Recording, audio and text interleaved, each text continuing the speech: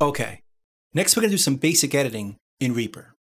Now I have an item right here, a media item, based on the previous tutorial. We recorded an acoustic guitar. Let's hear it.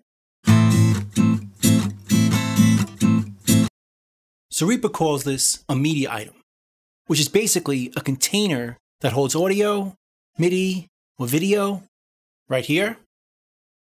And we can edit it by moving it around, by grabbing it and dragging it.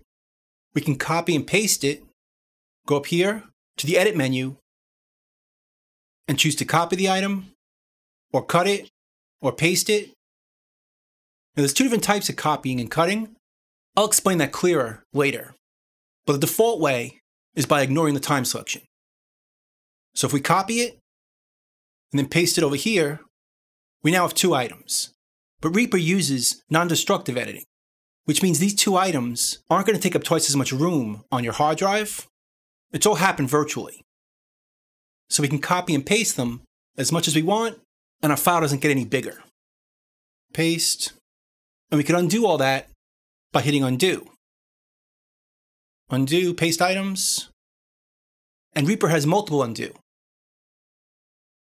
So we can keep undoing to go back to where we started. And all this is happening non-destructively. So if we cut this, it's still in our project. Now besides cutting, copying, or pasting, we could also use some tools. For instance, if we go over here and drag it, it just moves it around. But if we go to the edge here, see how our cursor changes? We could trim the item, like this, and it makes it shorter on the left side. We do the same thing on the right side. So it's very easy to edit and change our tools based on where we place our mouse. Another example is we could also create a fade in.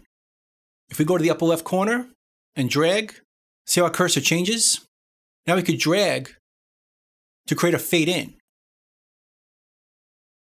or fade out in the upper right.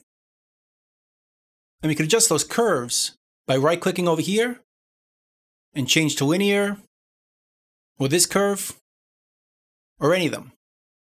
But the default is this one.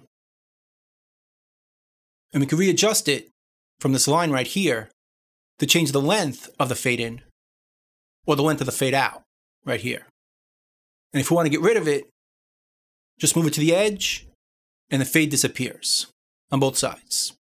So all this can be done without switching any tools. We could just move our cursor to a different place, and it behaves differently. Trimming, adding fades. We can even stretch our items by holding down a modifier. On PC it's Alt, on Mac it's Option, and if you hold it down in the corner here, the tool changes to a hand, letting us know we can stretch the item. If we condense it like this, it's going to play back faster. Or slower if we stretch it the other way.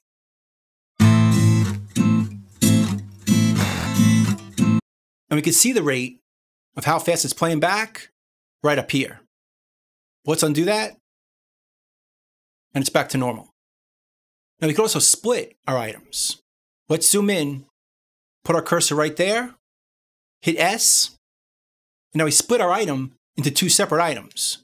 One over here and one over here, making it easy to delete things. So I can click here, split it, and then just delete this. Or cut it here and here. And later on, if we want to put it all back together, we can just select it all, hold down Shift, go to the item menu, and choose Heal Splits in Items. All the splits are healed. They go back to being one item. Now this is only going to work if we don't change the timing of any of those items. So let's undo that. If we move this around to say over here, now if we try to heal it,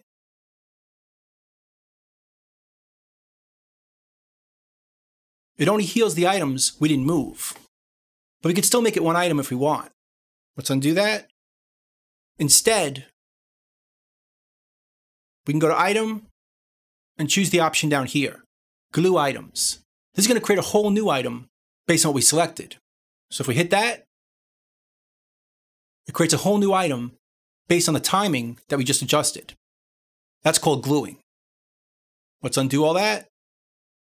Now we could also duplicate while moving. Let's scroll out.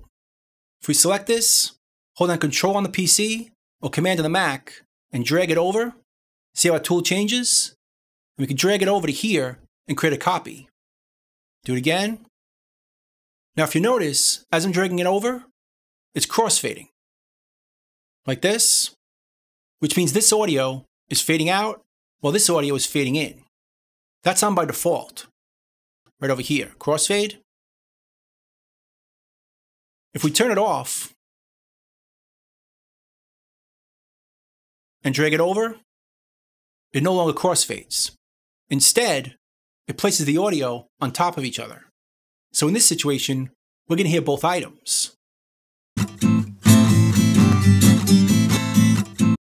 Sounds pretty messy, but Reaper has the option of having more than one piece of audio on top of each other. And that can get confusing. If you want to avoid that, let's put this back. Under Options, turn on Trim Content Behind Media Items when editing. If we choose that and drag an item on top of another one, it trims the first one. So we pull this back, see how it's trimmed? It doesn't place it on top of each other. It actually trims the first one to make room for the second one.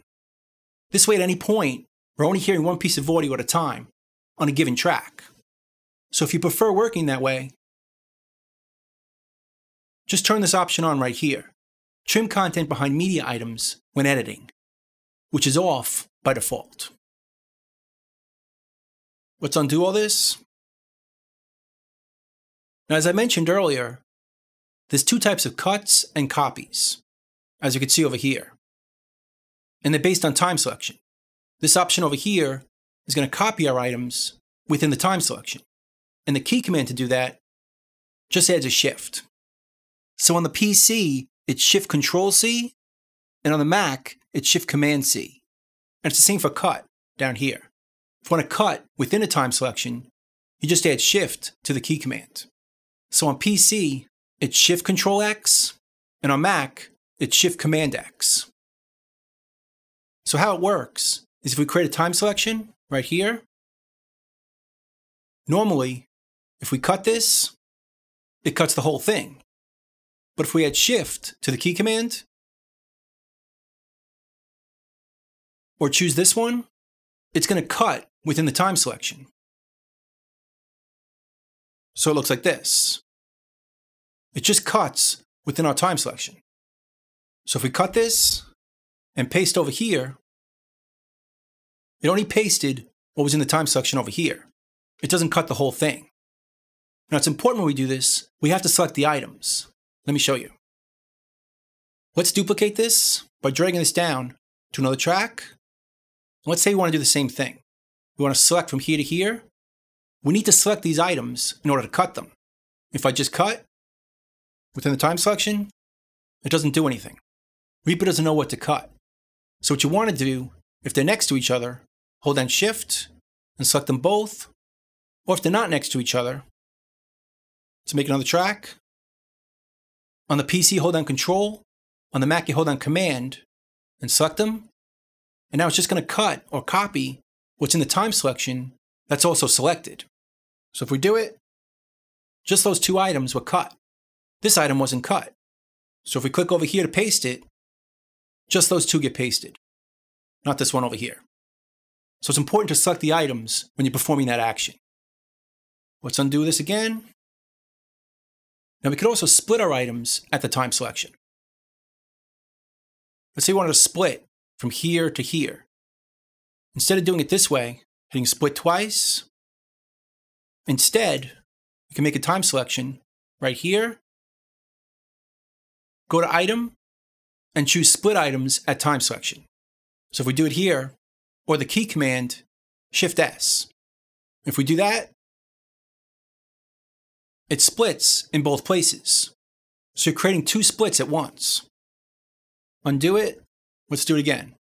time select from here to here, make sure we select it, hit Shift S, and it splits the item in two places.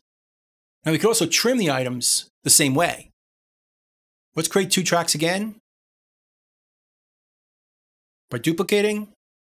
Now let's say we want to trim this section right over here. We just want to keep these two notes on both of these tracks. We could select from here to here, select both items, and go to the item menu and choose Trim Items to selected area.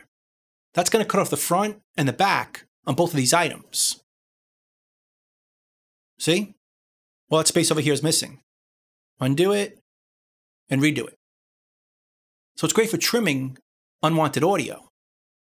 Let's say there's a bit of noise in the beginning over here. We want to get rid of it.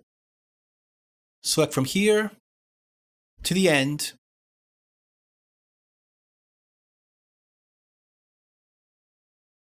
And trim items to selected area.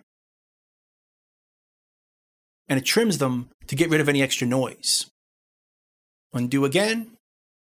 Now we could also move the audio within the item.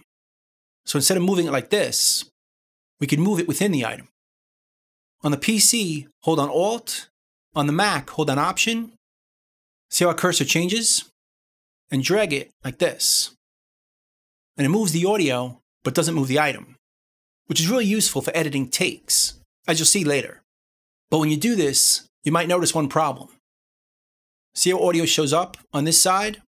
That's because the items, by default, are looping.